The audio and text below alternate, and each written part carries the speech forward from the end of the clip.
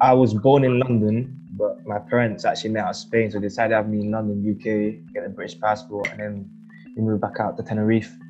My dad's Scottish, my mum's English-Jamaican.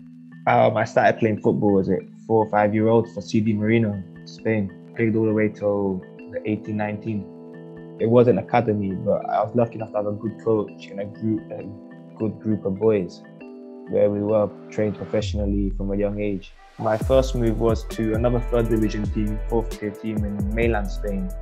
I was there for 4 months. I came back, and that's when in summertime I went over to Scotland for trials, and I ended up signing for Donetsk. They played me mostly left back, so they were needing someone there and I could play there, so I ended up just taking that position. I learned a different side of football. You have to get stuck into the games, play quick, more intense, and more like a fight, to be honest, at times. So I had to get you out. That was the biggest change I had in football, and I learned a lot from it. So it was a good learning experience for me. My coach, I think he was involved with Hearts before academy. Maybe we were trying to talk something, but nothing really came out of it. So the only offer I had then was go out to Australia. So I went to Australia State free. Australia was good. It was a good experience while I was there. I learned a lot. I played with some good players out there, some players that played international for in South American countries, for Chile. So I learned a lot from them, work ethic, how to be more professional. Melbourne, the city, was beautiful. Yeah, every day you could do something. There's always something on. It's a bit like similar to London in a way. There's always something going on. But obviously, the weather in Australia is a lot better. It's a more chilled vibe. Yeah, it's nice out there. I had issues with my visa.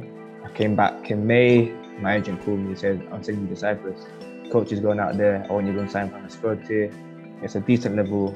To get you back going, your career going again, and get game time and show what you can do. The year before I came, they nearly got promoted to second division.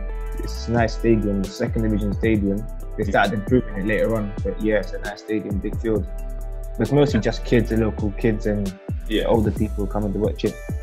To be honest, it wasn't a good enough level for me. I contacted this team. I got the contact for a friend. I contacted them. They took me on for a trial for centre back. And during against his team, I started the game left back, then I played centre back, and then I played centre mid in the same game against him. So he knows I can play in different positions. So he tried me left back. I done good there, and he signed me the left back. Even though second division is technically professional, it's not as professional it may seem from the outside. Within 2 years, I want to be playing minimum first division Cyprus. Minimum. If not, I want to go to countries like Finland, maybe Norway, play second tier, first tier. I know they work good with young players. They work good with the players, and it's a good setup there. I feel like I got the level. I just need the chance. To me, I don't mind moving around for football. I just want to find the best place for me to keep progressing. As long as I'm progressing as a player and in the right environment, I don't mind moving around.